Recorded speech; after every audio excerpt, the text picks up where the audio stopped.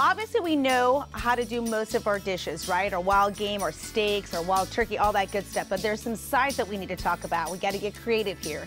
So one of the biggest things that I've always watched past, right, is the canned baby corn. And I kept thinking, like, what if we grabbed the little baby corn that nobody ever seems to use in that aisle and grilled that and made that into the Mexican corn? Like, hello, right? Yes. But then the other thing I do love that's like a good substitute for potatoes is cauliflower. But people are starting to get tired of this cauliflower. So we're gonna turn this into like a cauliflower steak.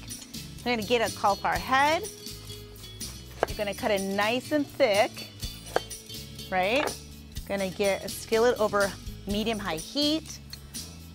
A little olive oil. Let that heat up. And then we're gonna put the steak right inside that skillet. With the cauliflower, I'm gonna add the garlic because I kind of want it to be crunchy but like still burnt. I'm gonna do a little bit of garlic in there. So while this is getting nice and golden brown, we've already grilled the baby corn. Queso fresco right on top of there. Then we're gonna add crema fresca. And we're just gonna put a nice little dollop on top of it like this. Limon.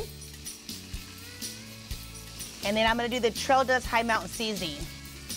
Voila, look how fast and easy that was, right? So we're gonna go back to our cauliflower, flip it. You can see how nice and golden brown that is. So we're just gonna sear it a little bit longer and then we're gonna dress it. Here we go. We're gonna add tomatillo sauce to this. You got raisins on top of that. And then we gotta scoop out all of this yummy garlic. We're gonna put that right on top of it.